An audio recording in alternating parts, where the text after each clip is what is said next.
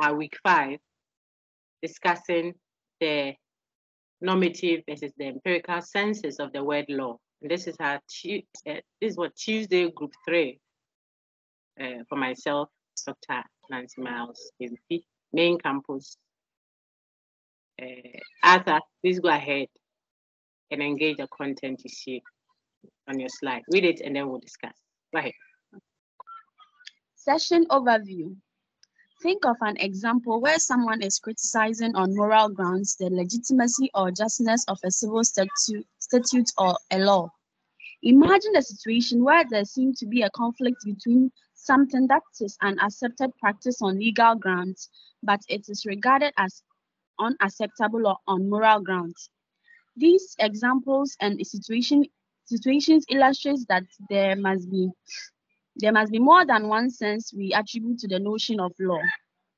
To avoid being fooled by switching connotation without indication, this session introduces the critical thinker to be different senses of law.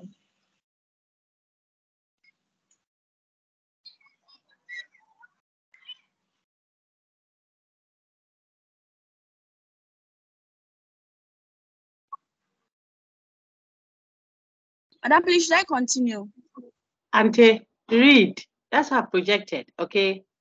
So read it. Factual statements are expressions that describe the way the world is.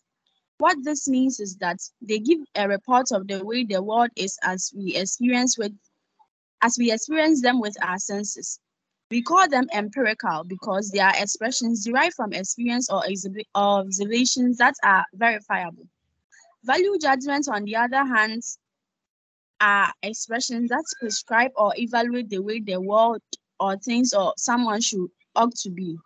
We call them normative because they state standard or norms to prescribe or evaluate an action or behavior or something.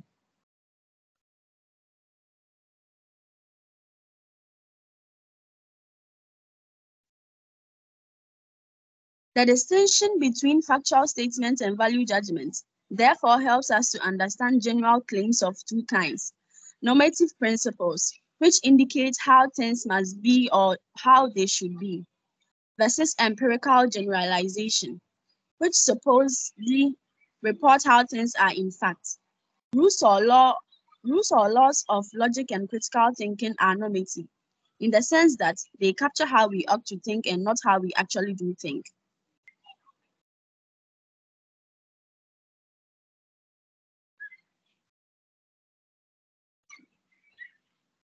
All right, if you got what has been read, then we are going to engage just a revision because the substantive content here you have seen already. And that is how I teach. If you are following me consistently, you will see, like I mentioned from day one, if you do a consistent engagement of the content with me, by the time we get along, you will see that some of the things we touched on, but now they become clearer to you. If you look at the discussion on the 3rd slide, so let me go there quickly. This one. Review. You see that my colleague is also calling it a review. Review means you have viewed it before, you are doing another viewing. You are reviewing.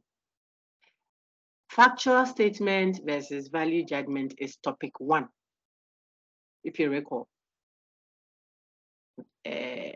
The president is taller than his opponent. We said that is a factual matter, factually true or factually false. But there is something about that expression that makes it factual. When we say it is factual, we don't mean it is actually true. We mean that it has objective truth value. The truth or falsity is about the object being discussed. Factual statement describe. You saw this in topic 1. That's why it's a review. They describe. Take note of the key words.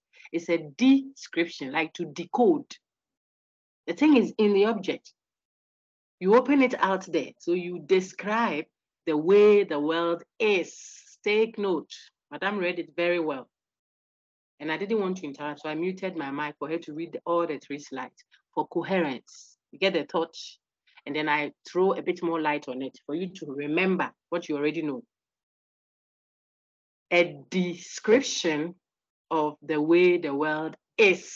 Compare that to value judgment in the second or third point there. Value judgment is a prescription. Pre means before you scribe, before you write.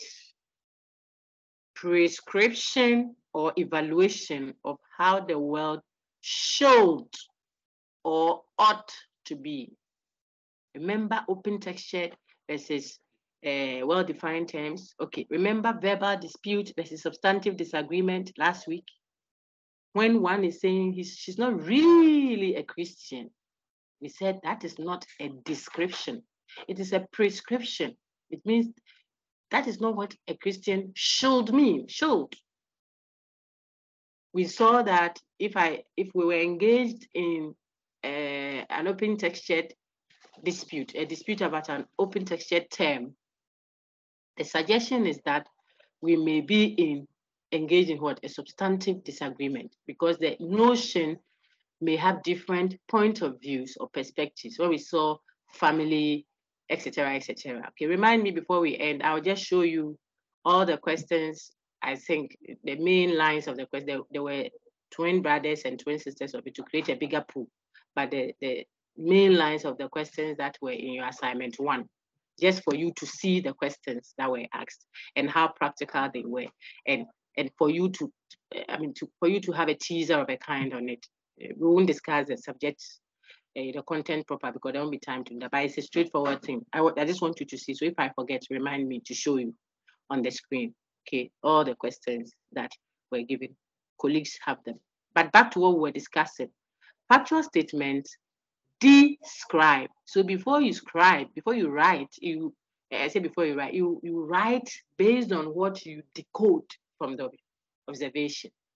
So if I say it is raining, I am describing the state of affairs in the world as it is. It's a description of what is there.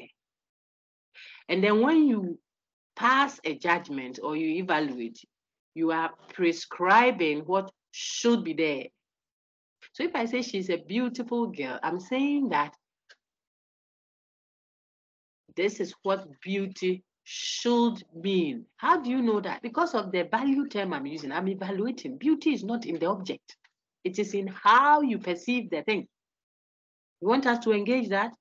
Look at the various versions of beauty that people have in mind. Short hair, long hair, a beautiful phone, a beautiful environment, different conceptions of it. I told my philosophy students, if you go to the art galleries and you see the price tag on certain paintings, you will be shocked. Some scribbled something on a paper or a canvas on the wall there, and the price tag on it is 5,000. You are shocked. Who will buy this? But for someone who can see art, that is valuable, is beautiful.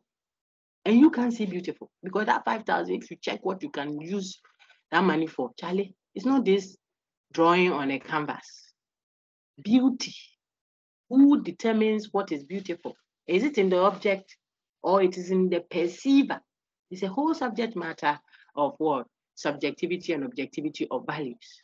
That's why I'm saying that if it is a value judgment, you are prescribing what you think beauty should be, not what it is, because it is not in the object. So we went through those earlier. Now, if you recall those differences that we had, so that look on your screen again, factual statement border on senses. It is your seeing, hearing, touching, tasting, smelling.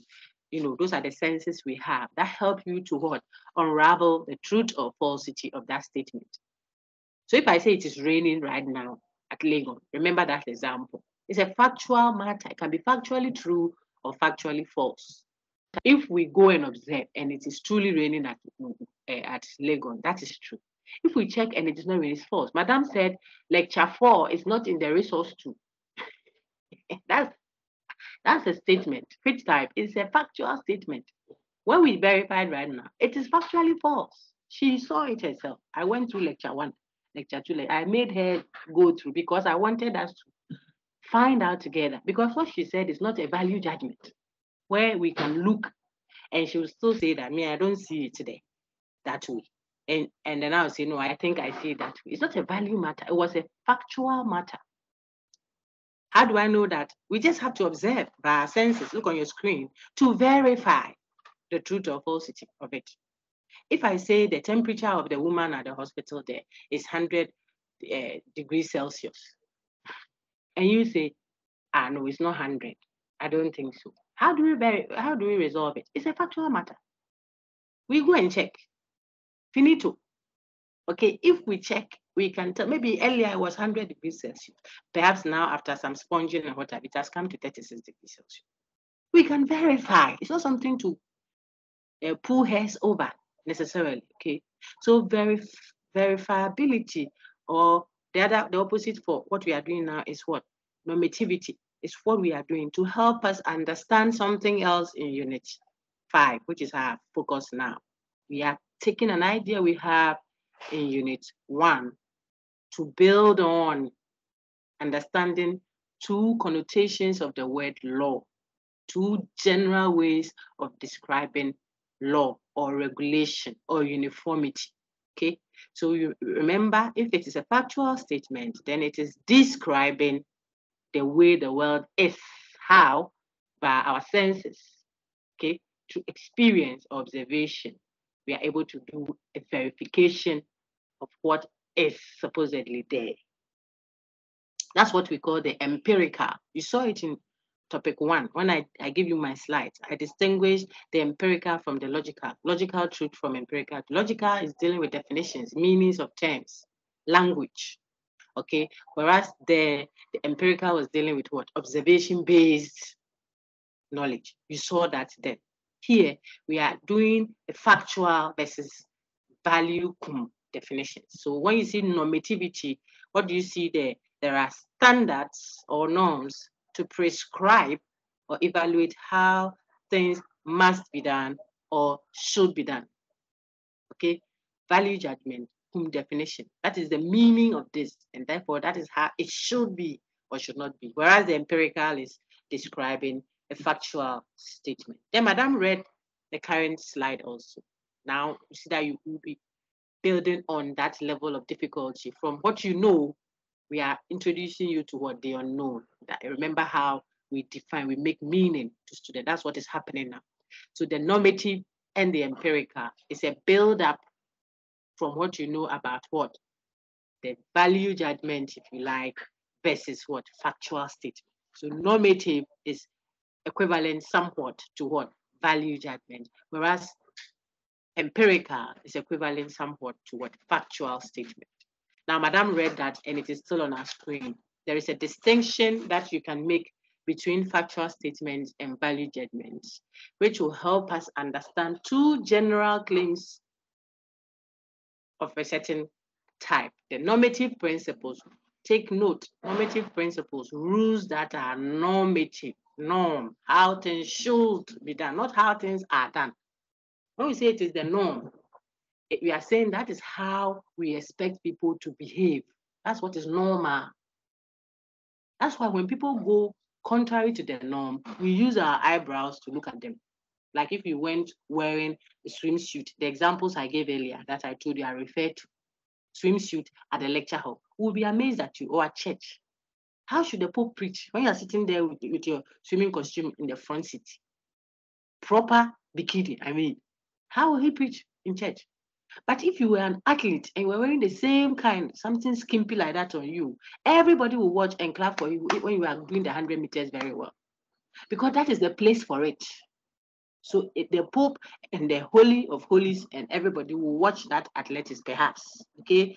Because of maybe their daughter or son of the church is part of those running the 100 meters. And sometimes part of the bottom is showing outside of the thing, and it doesn't become offensive because it's the right place. That's why she should wear kaba and slit to do the 100 meters. No. So you see that when you go contrary to the norm, what is the norm? The expected way of behaving, how you should behave. Norm is not how things are. Nanka, we don't need laws. The norm is how things should be. Should. So we put laws in place to regulate, because people won't do what they should do. They will do what they want to do. So most of the times, what is the case is not the law. What should be the case is what we call the norm. So without the policeman or a traffic light, the people won't stop for others to cross the road. Normative, therefore, prescribes how things should be. Look on your screen respectfully if you can, or how things must be done. So I gave several instances when I was helping you understand equivocation on the word law. If you recall that discussion, I told you that there are some examples you will see of different connotations of the word law in Unit 5. But I'm using that to help you understand how people can switch from one of the meanings of the word law to another. When we discuss ambiguity equivocation, this equivocation we're doing in Unit 2, but I touched on this and I showed you how you could go and marry somebody's daughter. You could go and take somebody's daughter. You haven't married her properly, and then she will go and die. God forbid, during delivery. You know how people do partnership without doing the official thing. If the custom of that lady says that you should have married her before, the people will expect you, the brother, to come and marry the corpse, stay with her, drink her dead body, the water from a dead body, what have you. Those who do widowhood, I can tell you, if that is their custom, that is how they expect you to do things, how things must be done. Yesterday, I was gossiping to my level, my group one, and I told them, certain customs will make you do a lot of intricate things, even when the person is dead. That is how they do things. You may not subscribe to it, but well, if you go and get yourself entangled with it, you will be expected to do things that way. Example, like we like to say, if you go to Rome, you do what the Romans do. So if you go and marry in a certain setting, and then you think that you are coming to do, designer burial of somebody, they will not permit it. They have a way of doing this, a custom, normativity, how things should be done, how things must be done. If you are in Accra or the Ghana traditional areas, there's a period you'll be told, don't make noise. I'm sure other traditional areas have it, but Accra is cosmopolitan. So sometimes it generates a lot of tensions here and there. There is no need to, if you don't want to go to where you come from. Because that period, the people are respecting their traditional authorities and, their spiritual entities. They tell you no noise, no drumming, and what's the other one? And noise making. Be alarming. It means that the road is blocked, literally. That is what it means, signifying something. I'm not a Ga, but I have to respect that custom. So sometimes you'll be told after a certain period on that specific, I think it's one of the Thursdays, you can't come home after a certain time. You can't go telling them that Ghana is a statutory, is a freedom of movement. You are going to move around. Who told you? Move around and see. You come after a certain time, you have issues. Normative. After all that I've said, see that when we start going through the laws, you can put them into whether they are empirical or normative in nature. If it is normative, you will be required to obey them. I said when Tumfo's mother passed on, there was a total blackout. I mean, intentional blackout, not like light off in the metropolis, if I'm not mistaken. Everyone being black or red, solemnity. You can't just be moving around. There was another in another traditional area. They even lashed people at the Trotro station in the bus terminals because they came there in their white and what have you. And the instruction was clear: be in so and so attached to respect the traditions of the land. If you don't, we will lash you. Some researchers went to get cases and came back. Sure, you can't do that. There are certain chiefs, you go before them, you lie prostrate.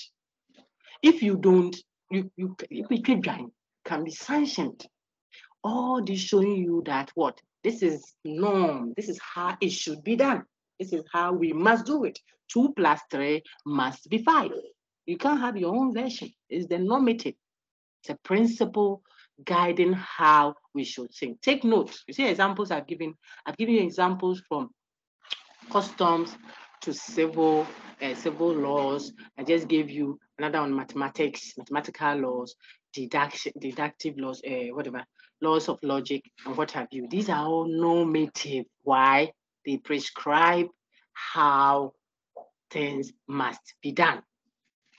We'll go through the specific laws there again.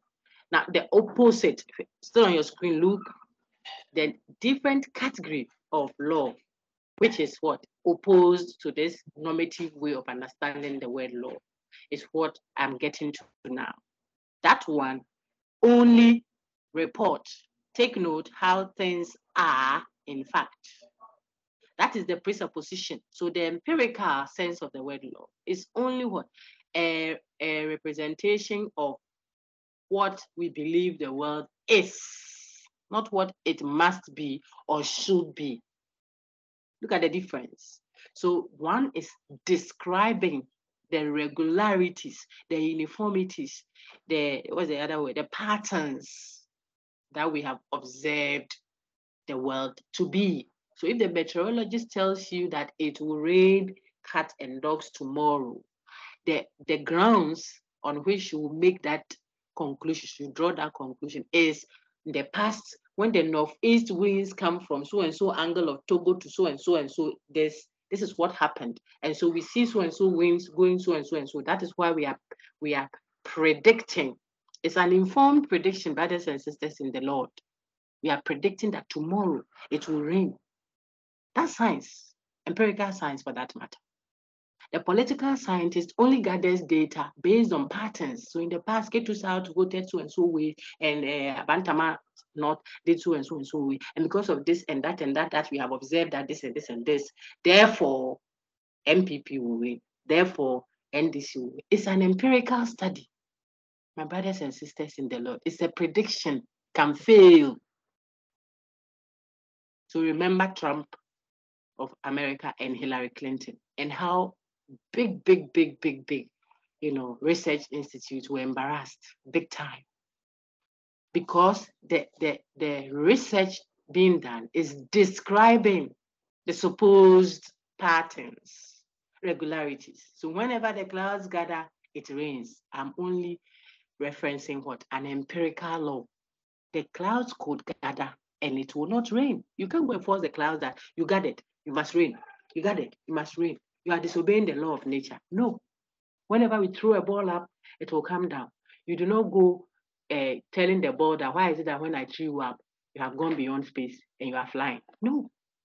Whenever a woman gets pregnant, she delivers in 9 months. That's biology. We went from physics, we've gone to some political science. You can go to social. Everyone that grows up in a broken home becomes a social deviant. This can fail, and it has failed several times because people may be guided differently, even though they came from a broken home. They may be guided differently, and they will come out well. And those supposedly who came from not broken homes, if it's not broken, then it's straight. Straight. You see how you are all quiet because your microphones are disabled, but I know that you are following.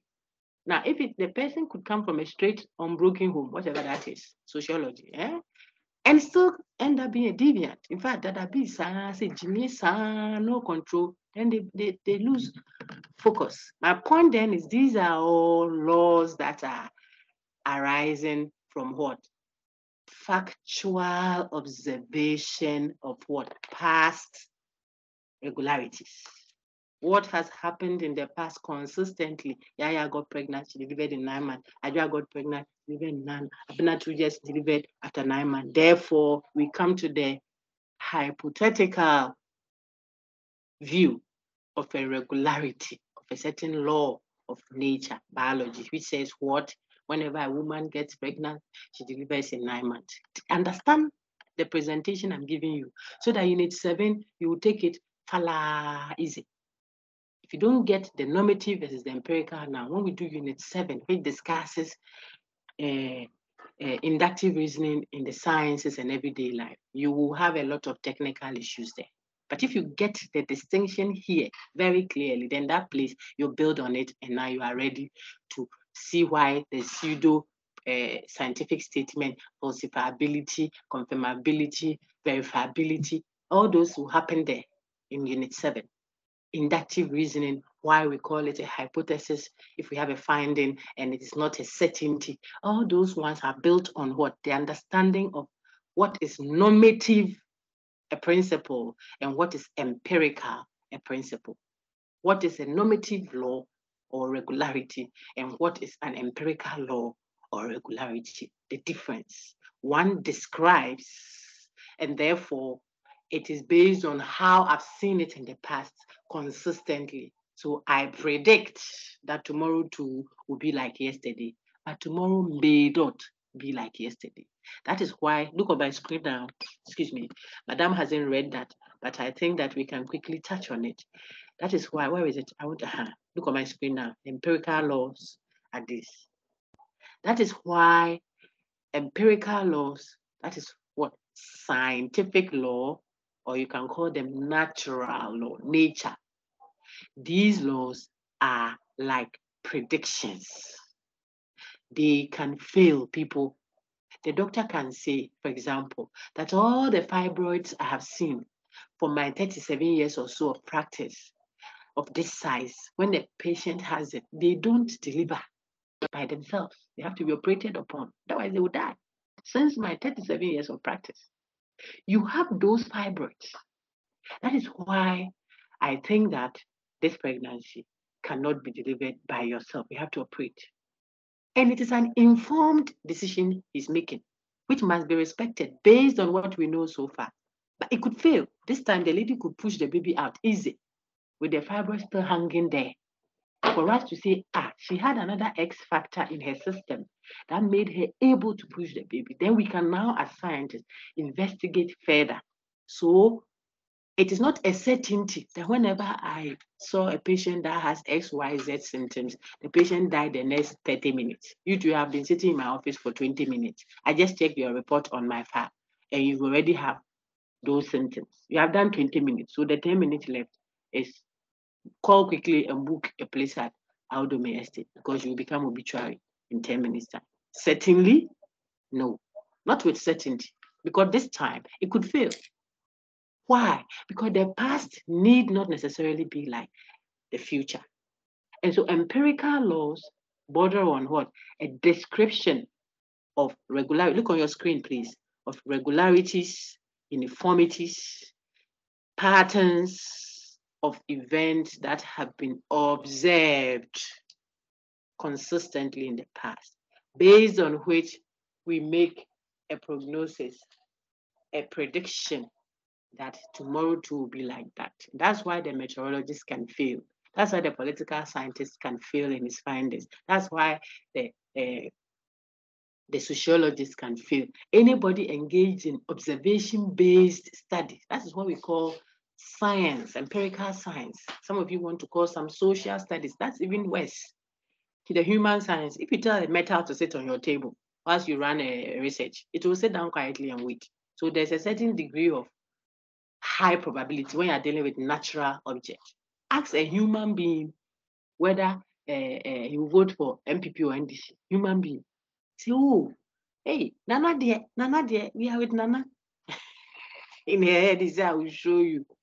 That is how human beings are. Ask her to sit, let us check something. You say, yes, I'm sitting. Step out of the lab and come back. Human being will jump, go here, go left, go and spoil your whole research. But a metal or a tree or gold that you are investigating something on will sit. It is natural. So even within the scientific studies, some of them have a higher degree of probability when you come out with findings than others. So the social sciences, look at the name, social, they are dealing with human. Then the human sciences are extremely likely to be what? Less true than even the natural science, but they are all empirical. So we put them together and show you that they don't have certainty associated with them. I think that I have spoken enough, and I would now want to enable your microphones generally, take some questions, and then allow someone to read over. Maybe I'll let Asha read over what is on the screen, and then I can allow every mic. Try and be as quiet as you've been now, with the microphones disabled, so that you can hear me very well. Then afterwards, we can have a chat. Asha, go ahead. You can unmute your mic now and read what you see on your screen.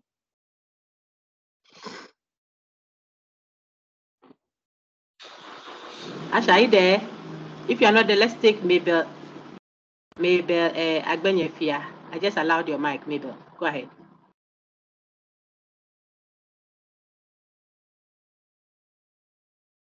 Mabel, please unmute your mic and read. Your hand is up. Perfect. Natural law. Yes. Natural laws, also called scientific laws, refer to the statements that express laws about nature, into brackets, living things, rivers, celestial bodies, etc. They are defined as statements that aim to describe the regularities or uniformities in the patterns of events or features of things we observe around us. They are formed based on our past experiences. For instance, we observe that at any point in time, when a fish is taken out of water for a maximum of 5 minutes, it dies, so we conclude that all fish survive in water, as a statement that expresses an attribute or a property that applies to all fish anywhere, anytime. Well done. You have read very well. I'll keep projecting. Read. Okay.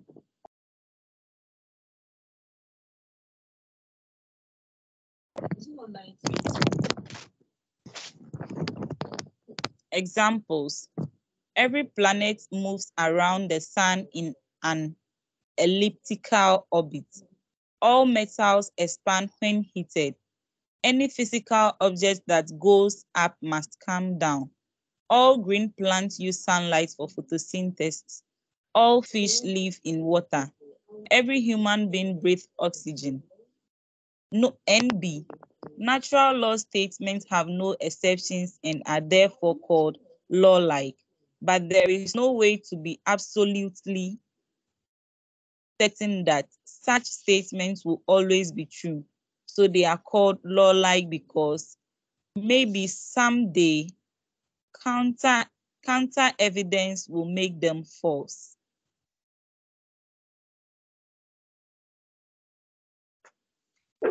Very good. I forgot that I've muted my microphone. All right. So the two things that Madame read should make them obvious. The something that she clarified to help you understand it is what you see on your screen. Natural laws have no exceptions. They're also laws and are therefore called law-like. But as soon as you hear but, it should tell you something. But you cannot be certain that statement will always be true. So then it means there is a possibility of what? Exception.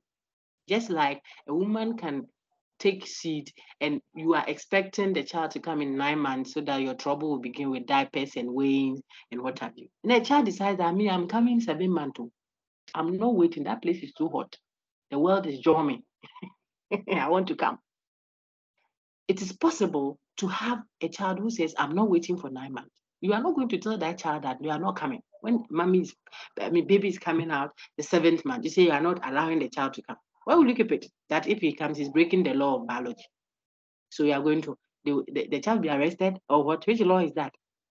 Why? You think it is like Sister Adjoa and Auntie Abner fighting over Johnny Bravo and scratching their faces. Someone throws acid, another one that is another kind of law. That one policeman will come. The state versus Auntie Adjoa for throwing acid. But if a child in a baby in a tummy decides that I'm not coming in the 9th month, he is also breaking a certain law, but that law will rather go and change. Take note. We will change our thinking about how long it takes for mummies to be pregnant. But if you went to steal someone's laptop or something, which is also breaking a certain kind of law, take note, we will not change the law because you are the president's son or you are a priest's, child. We will not change the law for you. The law will be intact. It is you that we will arrest and make you conform. Take note. So for natural laws, which are described as empirical laws, it can admit of exceptions. Why? Because we are not absolutely certain that what we have discovered about the world, based on our observation of it, will necessarily be true all the time. Example, we cannot be absolutely certain that every metal will expand when heated, because there is always the potential. I'm teaching you to help you in Unit 7. So follow, because this one, the subject matter in Unit 5 is not any headache. The normative versus the empirical, I'm done. But you have to see how it connects to inductive reasoning, how we reason inductively, which is Unit 7. That is what I'm helping you see ahead with my elaboration on the normative versus the empirical. I said, we can't be absolutely certain. Look on the example Madam just read, left side, example 2, that all metals will expand when they are heated. That is what we had discovered and had, as we speak, that has been made false already. Because we have metals that will not expand, even when you heat them. They are the ones that you use for precious jewelry.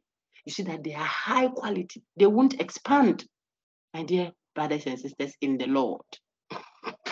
So this supposed regularity, which is empirical in nature, we gathered information, we kept finding metals. Whenever we found them, they expanded. As soon as you touch heat, I mean, they come into contact with heat, they expanded. So we knew that it is a metal.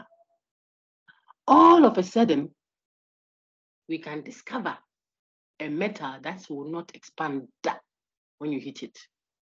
When that happens, a proper scientific study, if it's an empirical study, they jubilate. They don't become protective of their doctrines. There are recordings in previous sessions that I've had in this course at the academic channel. Those who are on that channel, you can start reading ahead for Unit 7 later. Okay, you can start reading ahead because your final exam will be, I think it is your final exam on the course outline, I'll put it there, will be on Units 6, 7, 9, and 10. Your interim assessment will be on Unit 1 all the way to, I think, Unit 7, if I'm not mistaken. You can check. Yes, Unit 1, 2, 3. The Unit 4 is not substantive content. So 1, 2, 3, 5, 6, and 7. And you will see that Unit 1 and 2 are substantively a repetition of portions of Unit 5. You can check. So they are not new content. That is why I'm telling you that you will need your Unit 6 and 7, both for IA and for final exam. Unit 6, I'll upload an additional recording there for you and take the other one off. It's difficult to open, the one from my colleague. Now take note, I said, so Unit 7, some of the issues there is what I'm touching on for you. You cannot be absolutely certain that all metals will expand when heated. Yesterday's own, today's own, and most importantly, the ones we will discover tomorrow. Why? When you say all metals expand when heated, you are speaking for all metals. Yesterday's own, today's own, and those that are yet to be discovered.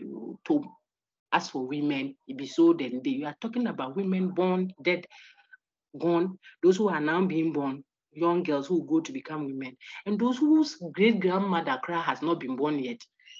Before she will come to be born and she will give birth to children who will become women and grow up. You are talking about all of them, potentially.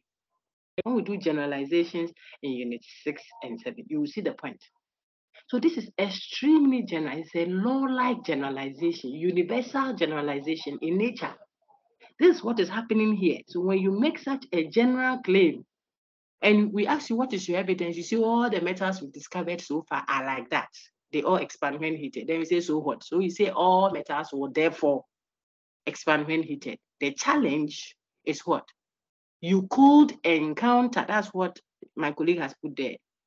You could encounter what? A counterfactual, a counter evidence, an evidence that is opposite. Counter means opposite to the fact.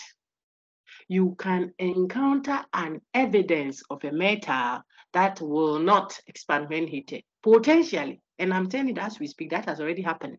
You can encounter, example one, look on your screen to the left, a planet that will not move around the sun in an elliptical orbit. Yes. Now you can encounter a bird that will not fly. That has already been discovered. You can encounter a swan that is not white, etc., etc. Why are these potentially possible? Because you are only discovering what is already put there. Science is only, I'm talking empirical science now, not deductive science. Deductive science is the mathematics and logic, and they are empty of content. They're just a study of the patterns of thought and what have you, okay? But when we talk empirical science, it's where you are studying based on what you have observed. We say you have only discovered patterns that are there. The thing was covered and you have opened it, have discovered it. When you go and open again, you may discover something else and keep discovering and discovering and discovering ad infinitum. That's science. So science thrives on what? Research. You search and you go back to search again and search again and search again. So you thought sickle cell anemic patients die at 18 years. That's a general statement. Scientifically verified, then not proven. It is not a proof. This is unit 6, 7 I'm doing indirectly as I help you understand this one. You haven't proven. Look at the word. The word is proof. You can't say you've proven. If it is a proof, it can't be otherwise. Again, it can't change. Waterproof. That's what it means. It is only what? A confirmation based on the several evidences you have of anemic patients, sickle cell patients that perhaps died then.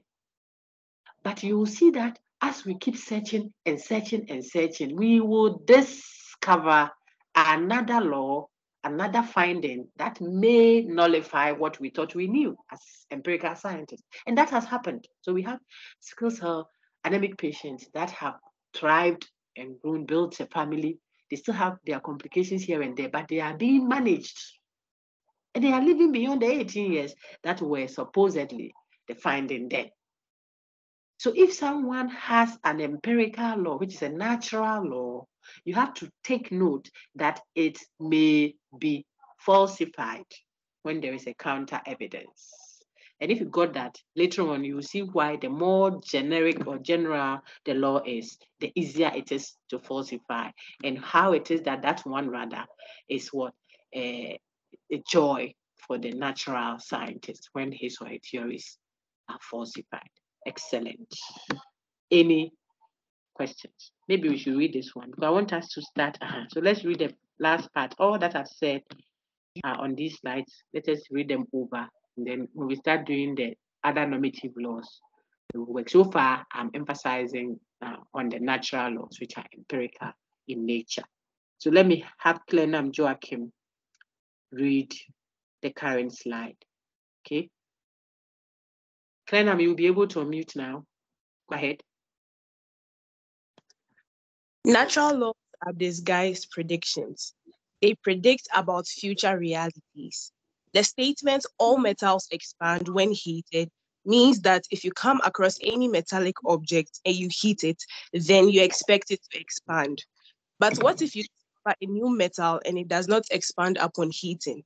Then it will make the statement, all metals expand when heated, to be false. Scientific laws always depend upon evidence, and they are predictions. They may turn out to be false, so we call them law-like statements or hypotheses. Law-like statements or hypotheses. And B, since they describe regularities and uniformities in the patterns of events around us, they are empirical. Very good.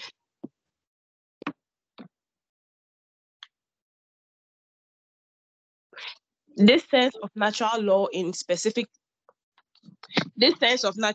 terms of scientific law makes natural law an empirical concept.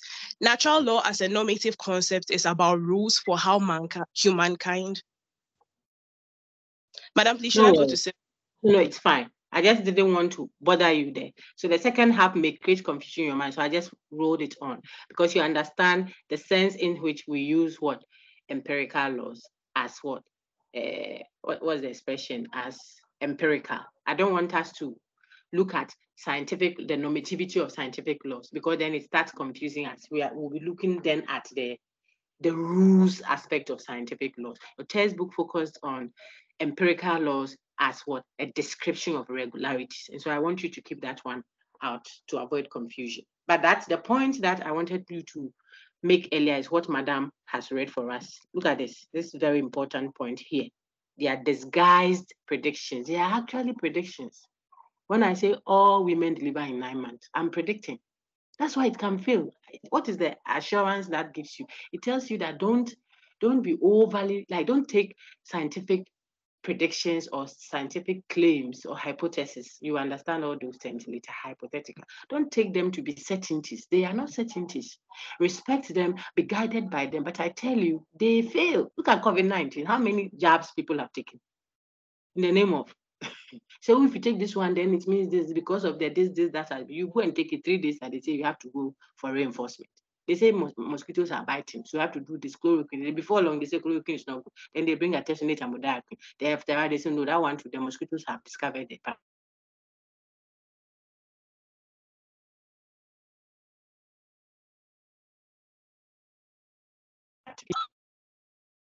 already been put there. They are not creating it. Science doesn't create. Science is only uncovering what an ultimate creator somewhere has put. So I told Monday group yesterday, my group 1, I think, you are group 3. I told them, I gave them some examples. Look at the aeroplane, how heavy it is. It can carry hundreds of people, I should say, right? But it lifts itself up and force of gravity cannot pull it down. You see, by you, one tiny you, when you jump, force of gravity will bring you down. If we discover the laws, we are able to discover others that counter other ones. Look at fish. Or let's use your pen. Before the swimming pool, drop your little tiny big pen. It will sink. Yet a boatload of people, cars, let me talk even ship, a shipload, if you watch Titanic, a shipload of people with cars, hundreds and hundreds of people in that ship will sail on the sea and it's not sinking. Where did the law of flotation go to? That things float? Why is that people are not sinking? The whole boat is not sinking. So it means that we discover some of the laws, and then as we continue searching, we discover another that counters the other one, and discover another that counters. You go and stand on a building. God forbid, God forbid, God forbid. People who say that they are stressed in life, so they are going to commit suicide. You go and stand at the edge of the high-rise building and drop themselves, and they fall like a tap, boom, on the front, they are gone. Yet a bed. Let's use something more, because human beings are heavier than a bed. Yet, the aeroplane thing I gave. Heavy aeroplane takes off, and it is not falling, it's floating in the air. Another law, you see, is countering another law. So all that science, empirical study is doing is discovering patterns that are there, factual. They're describing the world as it is supposedly, because some fail. We thought we have discovered a pattern. Then the next time we find another pattern or another regularity and say, Asumua, they can be premature, preterm baby. Or Asumua, human beings can have feathers. It is not impossible. Potentially, for us to discover one day human beings that can fly physically, I'm not talking witchcraft fly. One day, maybe God created some. We just haven't uncovered it yet. That is why science, empirical science at that, thrives on what? Research, people. Why is it important for a critical mind to know this, especially in the sciences, in studies that are discovering patterns? So you don't go making it look like Agbena. As for these elections, they have won it hands down. It's a joke. You're dealing with human beings. It's an empirical study first and foremost of a certain type. Not even metals who will sit and give you true representation of what they feel. If it's hot, it's hot. Human being, you are slapping him, so you slap me again. That's the brother. The same brother that when his friend guy stepped on his toe, small one, he nearly slapped the guy to death. When Ajua gave him a slap, he said, hey, Ajua, give me another slap. Human being, you can't understand us. You have seen the woman, you greet her in the morning. Oh, grandma, good morning. Say me the famous. That means me get off. Let me be. You greeted, oh. The day you didn't greet, so you are passing, you don't greet me. You don't know what to do, human being. You are studying human being, you go and discover patterns, and you want to come and represent it as a certainty. When you go for your research, your field work, if your project in the bank, you are going to investigate an area, so you set up a bank, you are going to do feasibility studies. Remember, you did critical thinking. It told you that empirical studies are not done like deductive studies. Don't have that approach. Otherwise, all your projections will fail and you may be doing haircut or IMF and be bothering our pensioners and what have you. It is important to understand that when you deal with empirical study, from the natural ones to the human ones to the social ones, you are dealing with what? Empirical regularities. So whenever we did a crusade in this area, we got a lot of these people coming to give themselves to whatever, to give themselves to Christ or whatever you profess. I do Christ, so I'll profess that. So then you say tomorrow too, we are going to do that. You don't know the nature of the demons that came this time. Sometimes you have to go quietly, no jumping around. You do groundswork. Sometimes you have to announce it. You have to do that feasibility studies, spiritually or physically, before you move. Not that one-way pattern. Because if it is empirical, it can fail. It can fail, people. It can. And if you got that, then we are good to move on and now engage the other category, broad category of laws or regularities that we call normative. I've already given the introduction. Now we are going to see a lot of instances of normative. What then should you take note? If it is an empirical law, it can fail because it is a prediction. That means if there is an evidence that is opposite to what you thought the law was, the regularity was, you change the law to accommodate the evidence, the new evidence. Because we are dealing with what? Observation-based regularities. You will revise the law in your you change it and say that not all metals expand when heated. Asumwa, not all pregnancies are due in 9 months. Not knowing it is not all, whatever. When you go to space, for example, and you go and raise your leg too high, you may be thrown out of balance because force of gravity, asumwa, it doesn't work here and stuff like that. Asumwa just me not knowing. I like to say it in Ghana. Sana, asumwa. I say that people laugh at me with it. Not knowing it wasn't true that just because I had sickle cell, it means that by 17 and a half years, I should be writing my will. Who told you that? So far as you're doing your folics, you're taking your greens, you are eating healthy, you're doing your warm water, what have you, you should live normal. Of course, cautious that you have some complications here and there. And so you don't want to be extremely all over the place, wasting your breath and stuff like that. That's all. No, that is a death sentence. Says who? You don't get malaria infection because of the nature of your cells. So more studies, some even go and wash out all that is leukemia, cancer, what have you. It is research and research. Why are we searching? So we can discover other patterns that perhaps we don't know. And I think that was a good job. Well done. Now I can allow all mics and take questions if there are any. Raise your hand, please, if you have a question. I'm glad to help you. All microphones have been allowed. I'm taking questions. Jemima, your hand is up. I suspect it was to read.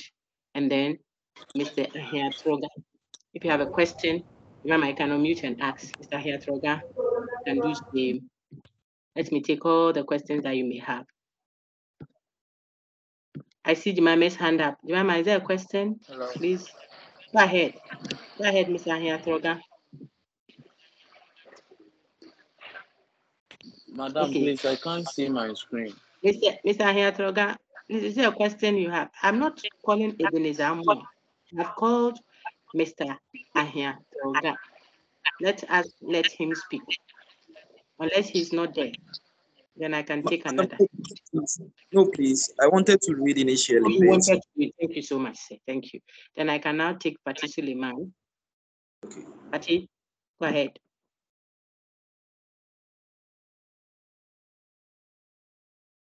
Pati, you're muted though, so you may want to unmute first. Go ahead. Good morning. Good morning, my lady.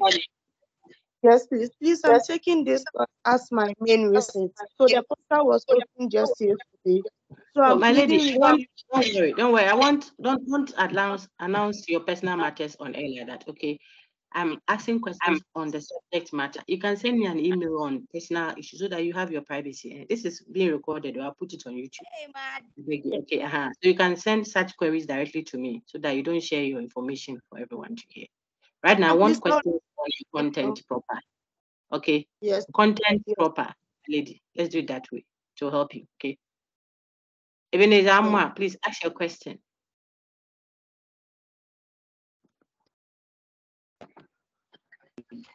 Madam, please, there's no question. Just that I can't see the questions is projected. I can't see them. You can't see what? What can't you see, please? Please, I can't see what you projected. The question. Which questions? I'm only seeing the. Which questions have been? Hold on. Which questions have been projected? You had your colleagues reading. The slides. Yes, please. Look, but someone was reading, so obviously it means it was there. You understand? If it's not there, I don't know where the person will be reading from. I want to reshare the same thing so that maybe it can help you. If you keep your screen inactive for a while, that is what happens. And I think this is the 8th week we have gone through that.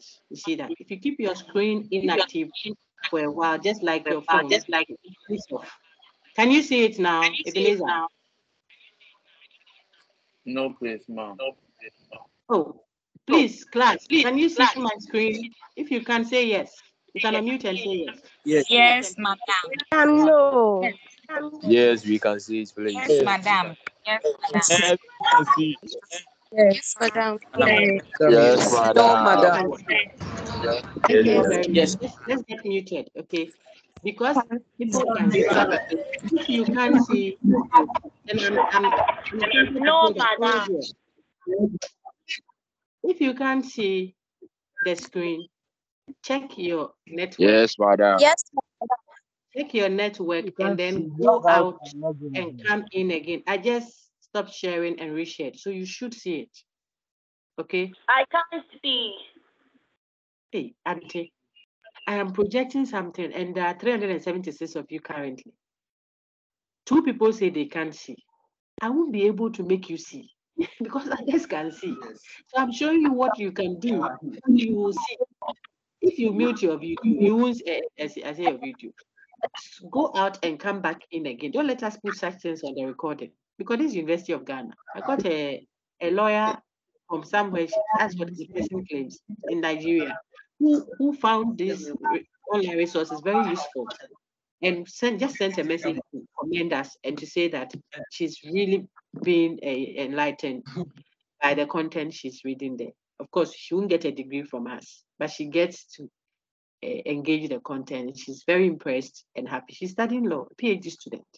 She just got the introductory to critical thinking thing that was put there. And she said, wow, I will need this. And then she commended us. They listened to us. Then you are talking about, I can't see, I don't know how to do online thing. You say, you're fine. You embarrass UG. That's what I'm saying. If you have a concern, you have to ask. But I have tried to address it. I said, get out of there. When I say get out, how do I express it in a way that I can just log out and log in again? Because I have reshared it.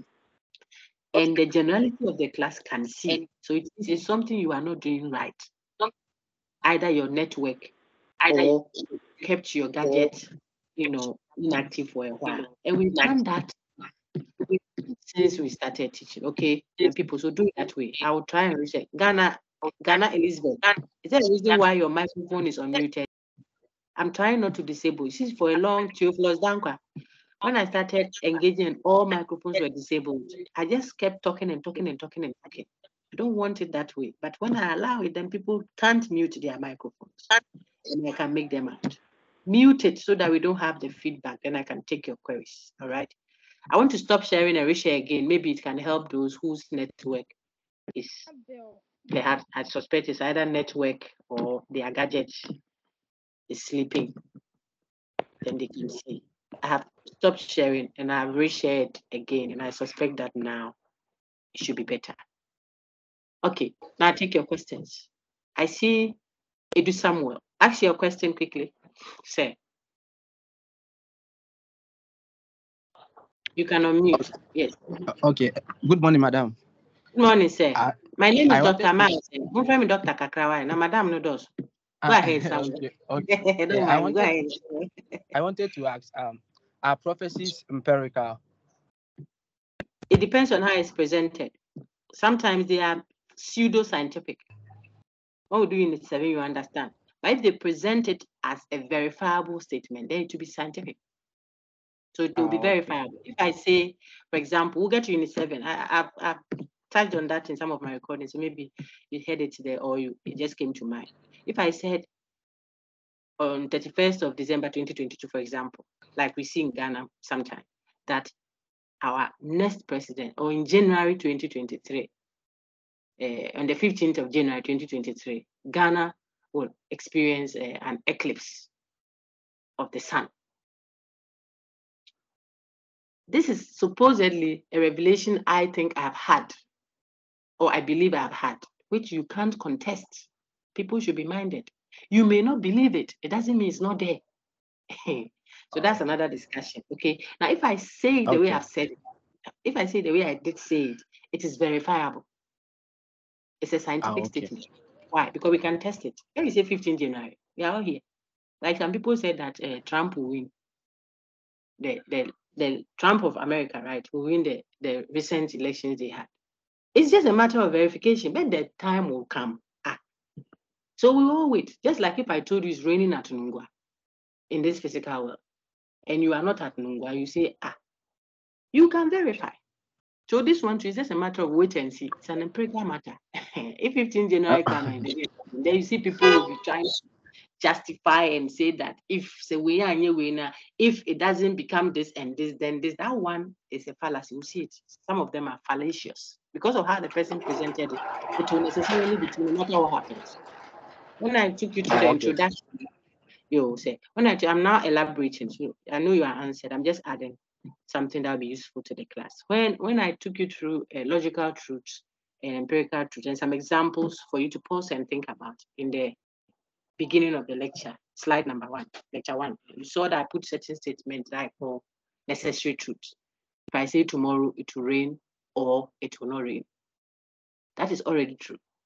So sometimes the prophecies are presented as pseudo-scientific statements. They are pretending to be scientific, but because of how the person spoke, it will necessarily be true no matter what happens. If you go and then it actually happens, you say, you see, I told you. If you go and it doesn't happen, you say, I told you that if this happens and this happens, then this. That's one and that one didn't happen. That's why this is. So whatever happens in future makes it true. That's pseudo-scientific. It is already true, it's a necessary truth.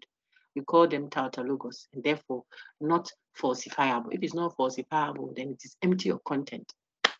We'll do that in Unit 7 to help your critical mind. But sometimes it is a scientific thing. The person tells you this elections, like we hear, because you talk prophecies, I want to use those that we are familiar with. So and so person will win by so and so margin. Some people are so detailed about it, and it happens, as they said. So then it has been scientifically tested and verified. But some too, how they said it, it's not scientific, it's a pseudoscience, it's dogma. It will always be true regardless. We don't want scientific statement to have that protection where no matter what happens, it's true. If it's scientific, it must be falsifiable. It must be able to be false. Okay. I hope Okay. someone already answered. Yeah, Thank you. I'm okay. Thank you. Thank you to say. Just to add, it's not only in my friends, it's not only in prophecy, even those who do betting or sport. Sometimes they say, oh, if Messi plays this and that and that and that and that, then this. They say, I say, will Barca win or Barca will win? Simple. Just tell us Barca will win. So that when we go and Barca loses, we know you have lied. If we go and Barca wins, we'll come and give you fans. But some people do, so I didn't say, if this one and don't come and give us any conditions around it, that makes it necessarily true no matter what happens. All right. Thank you very much, Samuel. Very good. Folks, go get those recordings ahead. After you've done your Unit 6, I'll upload that one too for the whole site. Just like we are using Dr. Pace's slides now. I think the previous weeks I've used mine and sometimes Dr. Morgan's own. I try to pick from colleagues. I look at the content proper and see how it has been spread out, if it will be useful for everyone, I put them there. I'm going to put my unit 6 there. We engage them quickly. Those ones are didactic. Unit 6, modus ponens, modus tollens. We use 2 weeks to do it. If you sit down and wait for the content to come to you, you won't understand. It's not a case. It's deduction, rule bound. This is how it must be done. Should be done. 2 plus 3 equals 5. If you don't understand plus, no one can help you. You have to understand the concept. Okay, that's deduction, unit 6.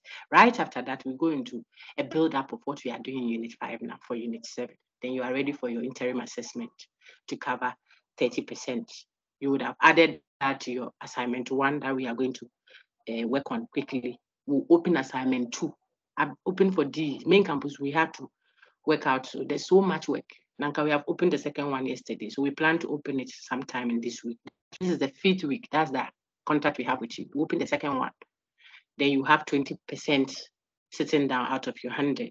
Okay. Then you do your interim assessment, 30%, add to the 20 will be 50. Your final exam at the end of the semester will also be 50, total in 100. People can sit and do any of the assignment, do interim assessment, then they come and do an exam. If you do the exam, God helps you to even get 45 over 50. It's not a case, but it is highly unlikely. But suppose you do some magic to get 45, it is a research. So those who don't take assignments, they won't do interim assessment. Excuses all over the place, brothers and sisters in the Lord. Such a person will already be setting themselves up for research. Don't come bothering anyone if you do that. Do the assignment. They come with instructions, clear, unambiguous instructions. If it's an assignment 2, we'll tell you go to assignment 2. If it is at test and quizzes, we'll tell you go there. Just in case you open the forum, we will tell you go there.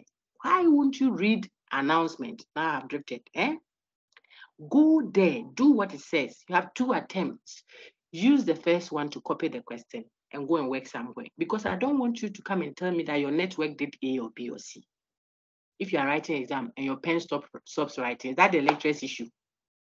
But we know and anticipate that that could arise. So something that should just take 10 minutes to copy, we gave you 1 hour to just copy a question and get off. That one will submit empty. But you still have this.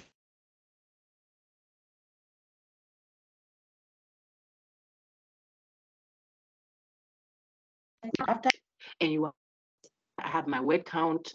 I have checked everything very well. I'm okay with what I have. I've edited whatever I want to do with it. You've done that. Now I want to paste. Copy. Come and use the second attempt to paste. This is clearly written there. Then people will tell you, Doc, I didn't know how to attempt. So if you don't know that one, how can that be? Doc, I didn't read the instruction at the exam hall when you gave me the question. You are telling the lecturer that. So we should clap for you and jump. So annoying. And people don't realize. So if you could just open it quickly, even for 5 minutes, the tone of the writing, you could be a 5 minutes because you gave that to me. You don't realize that we are dealing with thousands of students. Then people are putting them in my email. I opened my email, 600 messages, people's assignments. Some after they put it on Sakai, then they put your email that this backup. Who is going to pull that out? How do we check for plagiarism? Do you realize that? How do you restrict the due date? If it goes beyond the due date, the assignment will disappear on the site. You are putting it in email. How do we stop you from putting it there? It's an assessment. If you come 3 years later and we want to compute your marks, whose email are we going to check to pull whose assignment? Put it on Sakai. That is your lecture room. That has all your record. People won't listen. And they are just losing 10 marks like that. So warn your friends or caution your friends. If you're on a certain site or a certain, maybe another course, you tell them, hey, you people, the assignment, have you done your own? Why are you waiting till 10 minutes to the time when you have been given a whole week? Do you know why we give a whole week? For an assessment that is 20 minutes or 30 minutes. So that you don't have all these excuses. But you, if you like it, after all this elaboration I've given you, you will see what people will still say. And Doc, please, I didn't see that it has been open. My friend told me that. Why is your friend the one telling you? Is your friend the one examining you? Some platform, and they said that the question changed. I told 2 people that send that to tutors, I told them, let them write to me directly and tell me what they are saying. If they are the ones who said the questions. How did you go and then the question had changed for critical thinking? Who said that? Anyway, so that is just a free advice and commercial break. Let me take Samuel, if you have a question. Go ahead.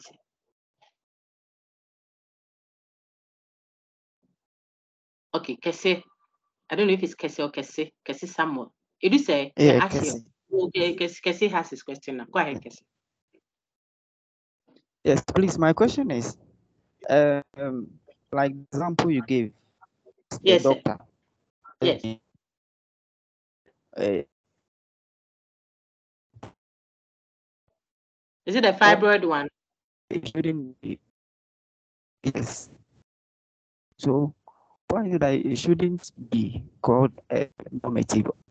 Because since within or yes, Oh, I can hear some of what you are it should saying, still but be called.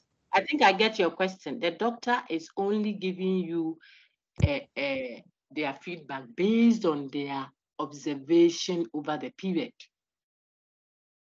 He has observed that all fibroids as big as the one that you have, or all patients that he has encountered since his 37 years or so of practice, who came with this kind of condition, X, Y, or Z, died the next 30 minutes when it was discovered. That is the record he has. Maybe he can show you about 400 people like that. That's a big figure for his practice. So he can tell you, you too, when you came, you have the same thing. So yesterday too must be like tomorrow. Now, if he tells you that it is not a certainty that that is what will happen with you too, I have some funny examples I use. I mean, some ladies just can't get into a relationship, or they can't trust the new guy because they've been perhaps in 3 relationships. Johnny Bravo was dusted, was guy. You know, when we say he's guy, he knows what's up. He has cash, that's dusted, and he has vibes. 3. These 3. But he's also a bitter. Are the powers? Bukumbanku. Very strong. We'll slap you right now and scatter your face. So vibes, cash, swag, but what? A bitter. Second person that this was Johnny Bravo. When you got Atalututu the same. Vibes, dusted, cash, but a bitter. Then the most recent one is Ejabintu. The same 3. Now, if today, who is speaking now is Kese. If Kese 2 comes, Kese has the vibes, he has the looks, he has the cash. He hasn't started beating her. That one, she hasn't seen it with him.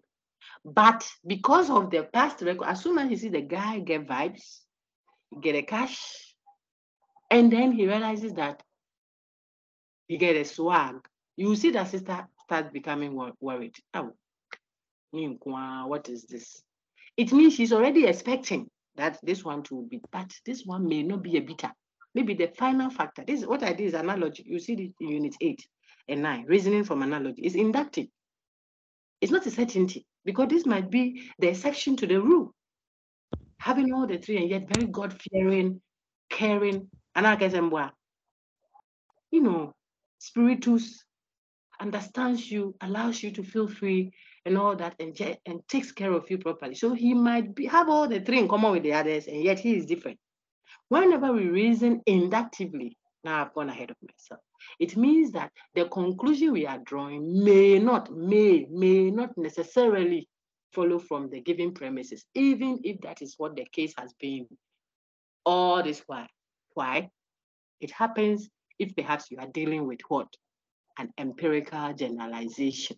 The general conclusion you are drawing is based on what particular instances you have observed factually over the period. So the doctor's prescription, when I say prescription, when he picks a judgment of the matter and what he said, look at what I'm saying, is that since I started practicing, this is what I've observed whenever a patient has X, Y, Z symptoms, they die so and so. Therefore, I've just realized that you too have X, Y, Z symptoms, so we are going to die the next.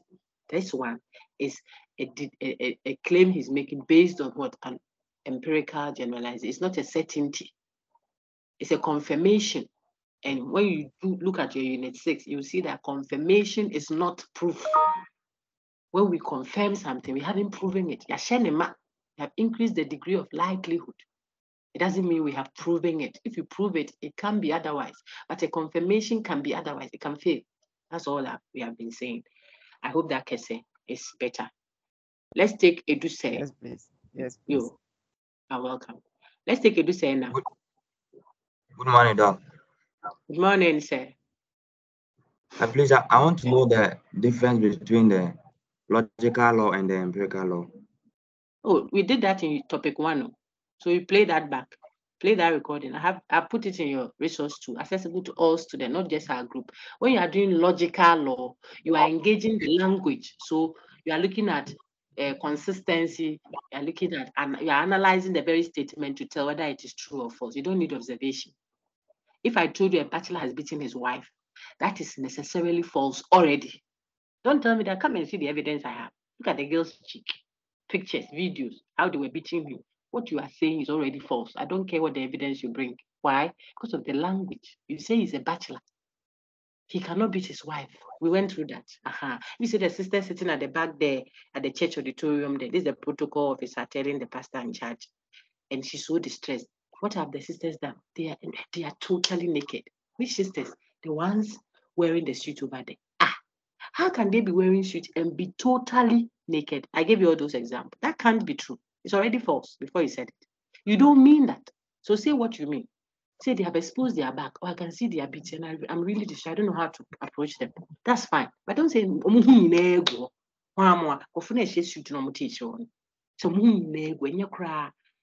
means they are totally naked. It's so bad. Which people? The ladies. Which ladies? Those wearing suit at the back there. That is already false by the logic of it, by the language of it. Okay, so you use definitions, meanings, logical structure. You can't say I wasn't there. However, when I was there, I didn't catch it. The structure of it is problematic. If you're wearing there, you're wearing there. But I say you're wearing there, the thing is when I was there, I didn't touch your laptop. That is false. So you are able to tell the falsity of it or the truth of it by the language of it. That's why we call it a logical truth. The truth or falsity depends on the logic, the language of it. Okay. However, if it's empirical, you have to observe to ascertain truth. What we are doing here is not focusing much on the language of it. We are looking at values. So prescriptions, this is what? Empirical.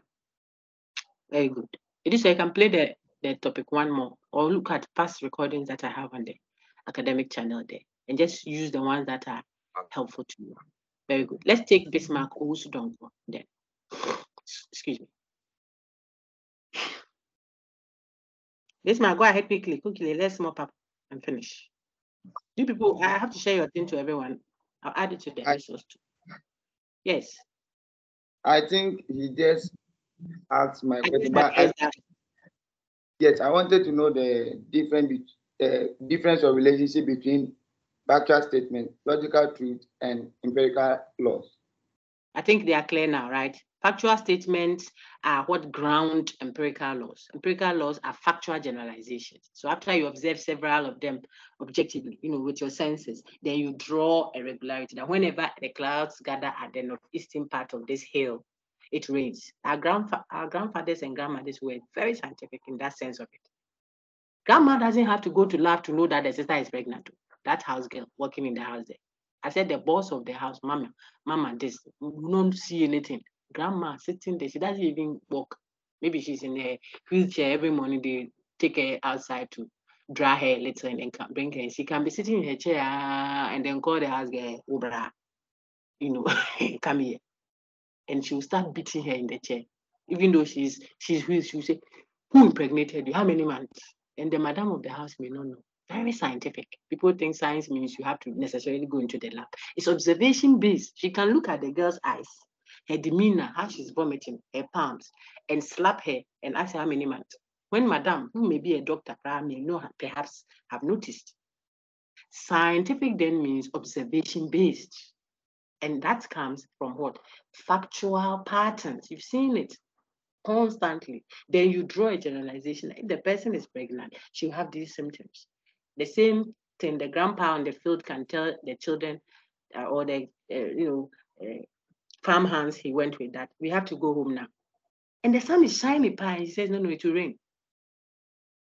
And everybody's looking at him. He said, if we don't hurry up, we won't get home before this rain. We have control and things, there will be spot. Let's move. It's going to rain. The sun is shining pie. But you tell, look at where the clouds have gathered. Look, far away there, that thing there, it will rain. How did he arrive at witchcraft? No, observation. Meanwhile, another day too, the clouds gather heavily. And he says, we will continue a little. We say it will rain. We say, no, this is your way. This rain, it won't fall. You on top. And it won't rain, so swampara. And he didn't use humidity and whatever stethoscope of the he didn't use any of them. It's observation based that generates what? The empirical generalization. The law that if it's gathered at the northeastern part of the hill, it will rain. How did he know? Observation. How did he know that if I apply this herb here, this particular herb on so and so, the woman will deliver in the next 3 minutes? He observed the pregnant goat go into the bush when it is in labor and go and chew a certain grass. The other goat will do the same thing. Walk, and when they come, the baby that couldn't come was almost stuck in the goat, will just fall down out of the woman, the mother goat, crop, just like that. And then they will take note of it. And then he'll keep that herb and will keep it. Sometimes they will bring it from the bush to the place and make it, shroud it in some secrecy so that people don't destroy it and think it's bush. So see, this one, if you touch it, it will be so and so and so, and keep it close by. For such purposes, it's observation based. So the laws that are generated, the regularities, patterns, uniformities seen, is what becomes the law, unlike the logical one that I've explained, which is linguistic in nature. Okay. Thank you very much. Let's take Emmanuel Aluche.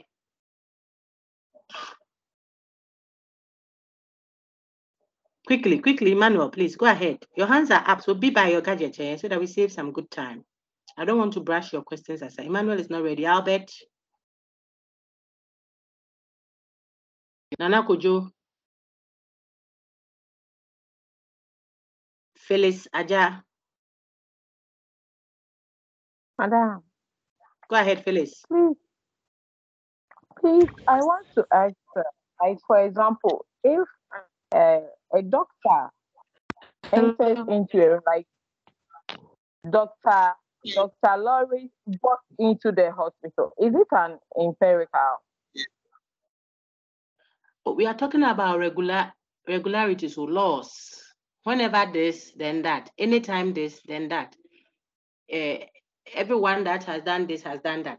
Generalizations, that's what we are dealing with. So whenever you throw a ball up, it will come down. Whenever you get symptoms A, B, and C, this will happen. Whoever has done so and so and so will do so and so. So we are talking about generalizations. And then those are the ones we are describing as either normative in nature or empirical in nature. So if I have a generalization that we arrive at as a result of observed instances, that whenever women get pregnant, they deliver in 9 months, I'll call this an empirical generalization. But if I say, whenever I have 2 and I add 3 to it, it must become 5. I'm talking a normative generalization. It's a mathematical law. It's not something we observe to see. It is what we add, how we use mathematical concepts. If I have 2 and I add 3, it must be 5. That is how we think of mathematical laws, normatively. Okay, so I'm talking about regularities. So the statements we are dealing with are supposed to be general. We are talking about what affects all the members. Whenever the class gather here, it rains. Anytime you throw a ball up, it will come down. Any child that grows in a broken home becomes a social deviant. They're talking such expressions. That's where you can put one under either normative or empirical. Okay, no particular statement. Okay. All right. Oh, okay. Then the last person that I'm yet to mention, Quinley Osei. Quinley, go ahead. Thank you, Phyllis. Sorry.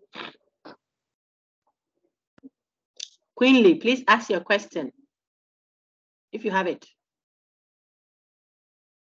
Right, then we can do the last lap, which is just to walk you through just some examples. Some of you may want to do law, so we try to give you some, if you like, somewhat a taste of the pudding before it is cooked. Hello, doctor. I'm not going to ask you to speak now. I called you earlier, sir. You were not there. So when we finish and there is a little time, then I can allow you to ask your questions, okay? Nana Kojo, I've seen that you want to talk. I kept muting you because I called you earlier.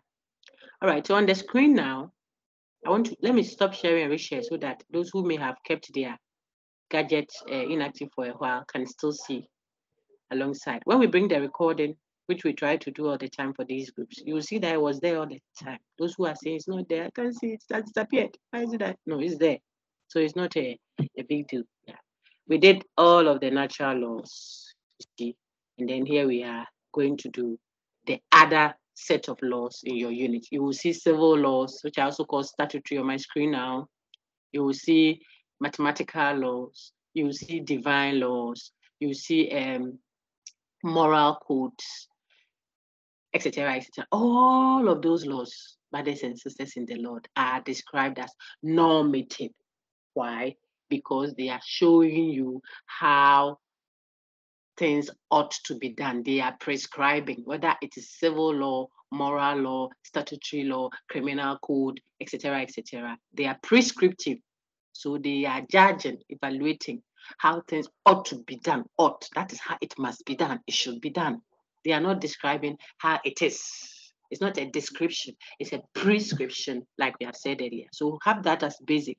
And then let's show you that the only difference between them is how we enforce it. If it's mathematics, I'll give you wrong in the exam hall, in that mathematics equation that I gave you. Then you go and correct it and come. If you went to steal someone's, then like I said, it's against the civil law. Sometimes we'll fine you, sometimes we will jail you, depending on the gravity of the matter. But you will be asked to conform to the law. The law will not change for you. Will not say because you added it, it's now 2 + 3 has become 70. No. Remember, well-defined and open text. I've told you they are interrelated. Connect the knowledge. You will see the point. You can't have your own addition. They are closed concepts we are dealing with, okay? When we deal with mathematics, for example. Civil code, civil laws, the civilian, look on our screen now. We force you to conform. Do you know what people want to do? You try exam and make the exam available before they start and see how students will behave. So there are rules and regulations guiding how exam is conducted. You go there 30 minutes before time. You can't go with your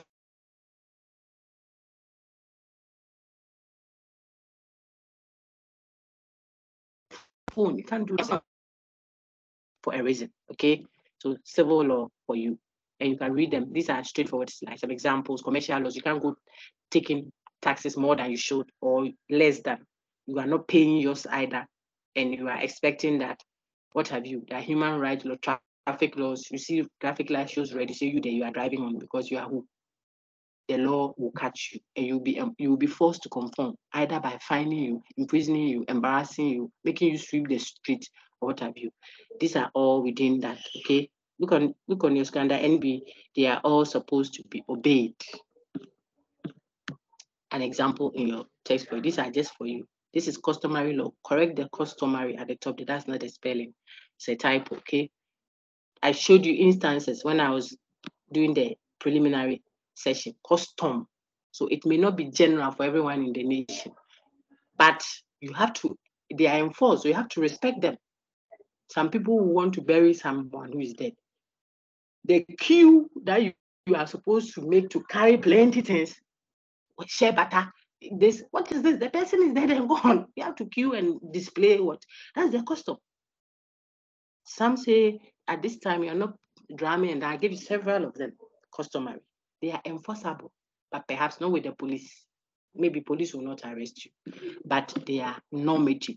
This is how it should be done. See, that's it over there. Okay. You can't go for someone's funeral, depending on the custom of the people, and you are wearing white.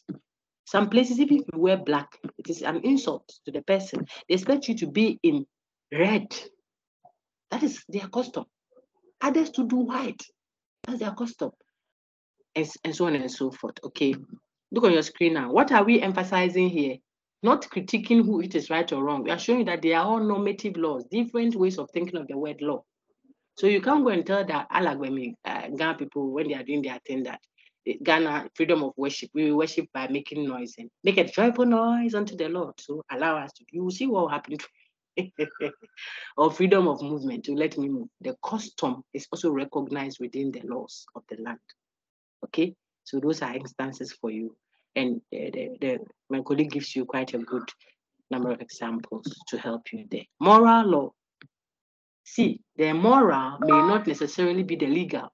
Excuse me, the legal may not necessarily be the moral. Something may be acceptable in the law, and yet it is not right.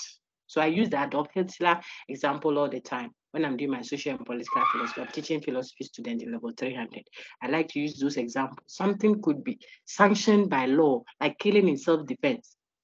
The person wants to kill you. That's raped, maybe people around you, killed some people, robbed you, and now perhaps, God forbid, even raped you, and he's trying to finish you off, some psychopath that is sick in his head. Then you lay hands on some wooden something or your high heel under the table, then into his head, and he's dead. If it is verified, maybe the CCTV cameras, and then, we check around it as much as humanly possible, and it's established that, look, the guy would have, finished you two off as he did all the people in the house there. That's killing in self-defense. Perhaps the law may let you go, even pacify you and put you through psychological, therapy or something.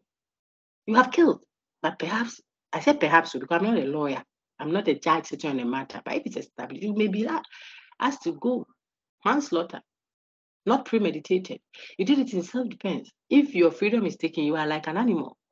So you can't be held liable for something that you couldn't freely choose. The guy is on you, he has finished raping, he wants to kill you, he has killed people around you, they're all lying there, you can see. The guy is crazy. And you just laid hand on something and threw boom, and then his head is off and, bleeding to death. You have killed. Killing can never be right, regardless. So morally, it will be wrong, but perhaps legally acceptable. That is why those points were made there to show that if you were thinking of the word moral law as the universally applicable law, then it might supersede all the others. But that is contentious because it's an area I work in. And so we don't want to, in trying to give you, presentations, we make claims that can be contested. Perhaps we are talking ethics, the ethical law. That one transcends all this. But moral sometimes have local connotation, like a specific cultural group or a specific religious perspective or a state, someone to do Sharia, what have you. So that's already in contestation. But if we were to think of moral law as the universally applicable law of what is right and wrong, because we are all human beings, regardless of the local colors that we have, then we can talk the way we are talking now, okay? The legal need not necessarily be the moral. Something can be legal, that's law accepted, like Adolf Hitler then of Germany would want it to be legal, that you do not protect a Semite then, a Jew then. So you're giving them away to be killed or whatever it was rather legal. If you kept them hidden there, you are in trouble. That was the law, but the law was wrong. America had laws then, Martin Luther King's America, that would not allow Blacks to vote.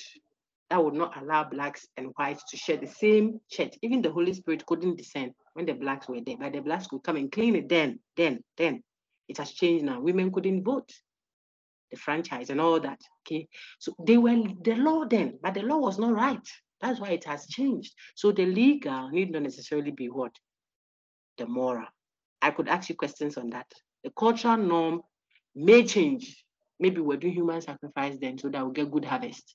After a while, we realize that no, perhaps it wasn't that. When knowledge increases or we get alternative ways of doing the same thing, the norms will change culturally, means that cultural norms may not necessarily be moral. So morality then, as presented here, would transcend local coloration, okay? Should be able to have examples to ground the point. Now, back to our mainline discussion, moral norm laws then to our what? Prescriptive and therefore normative. Quite a number of examples there for you that I don't need to go through. Okay, then colleague gives you some examples of quotes just for you to reflect on, and some conceptions of law and how you should understand them. And these ones are just generic. You should just reflect on how people have thought of the word law, morality, these general quotes, what have you. Now, logical laws, remember, they are also normative. They show you how you should reason. You can't say if you study, then you pass. You have studied, yet you don't want the person, you don't want to say the person will pass. What are you saying there? The logic of it, if A happens, then B will follow. Then you tell us that A has happened. Then it means B must follow. By the logic of it, perhaps not actually there, but the pattern of thought. If this happens, then this will follow.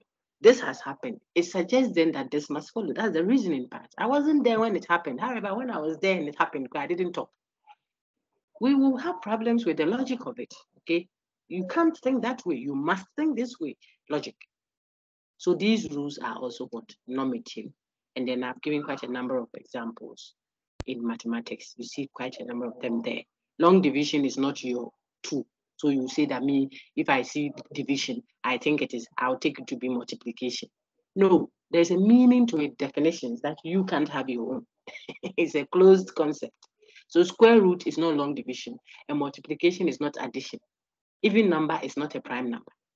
That is how we use it in mathematics, the discipline or the tool used to help us calculate and engage. Kilograms is not the same as grams. Don't send 5 grams of rice, or if you like 5 kilos of rice, and say that when I say 5 kilos, I mean 1 gram of rice. How will we engage? So the tools for reasoning, mathematics, logic, some aspects of physics, the tools for engagement are closed and they don't allow for variations. Remember from the top there.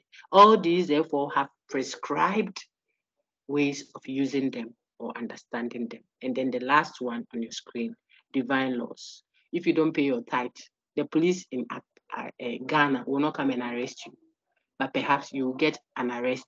If you believe in tithing, you get an arrest of a kind. You know, go and pay the tithe, because how your electricity bill will run, how your gas will finish, and how your tap will leak water for you to pay electricity. You yourself, you will go and pay that 10% and have your peace, if you believe it. Okay, so those ones are on the screen. So prescriptive Sharia law is there. You steal one, you cut off your hand. You steal another, you cut off the other one. They will cut till you yourself, you decide that you don't have a hand to steal. That's the norm for certain divine laws. Another one will think of 10 commandments. Some will say we are not under the law, but we are under grace. Well, the law of grace is even stricter than the law of the 10 commandments. People don't know. That one doesn't have a barrier. You can be asked to give all and go home empty because someone needs it. They slap you on the left cheek. The law of grace says, turn the other one. Let them slap that one on top. It's not vindictive. It doesn't pay back. It's so painful. It forgives 70 times, 70 times. People say we're under grace, not under law, only when they want to benefit. That one calls on us to be extremely sheepish. We are sheep. And so people think that it's the 10 commandments and the Sharia law that is too strict and regulatory and what have you. Well, if you are under grace to welcome, it's a bigger, more, demanding law, which is silent. The law is written on your heart. So no one even helps you remember. You are supposed to know. So that something that is right for the other person may not be right for you because of the special assignment in your life. And that is why you will need the Holy Spirit to help you, even under grace. Divine law, that was the end of the session. Any question? I have to share this because I think you've gotten so much from me. Perhaps I think than others would have. Very good. I see a clap there. I'm enjoying that. Is it clear now? Thank you, clear now. Let's take your questions if you still have any. Theophilus first, Nana Kojo. I'll take only 2 so that people can go. I don't know if it was this group that told me that it's time. Now I almost chewed the person up. Was it this group? Theophilus, go ahead. I nearly swallowed the guy up. Hello. Go ahead, my lady. Madam, please. I'm sorry, Theophilia. Today to have done that again. Forgive me. Theophilia, go ahead. Madam, please, are all lexical definitions of words empirical? I won't be able to say that. It depends on the kind of definition that has been put into the lexicon.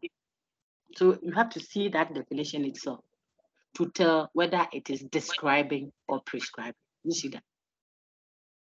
Okay. Thank So you. I can't have a general set like that. Yeah.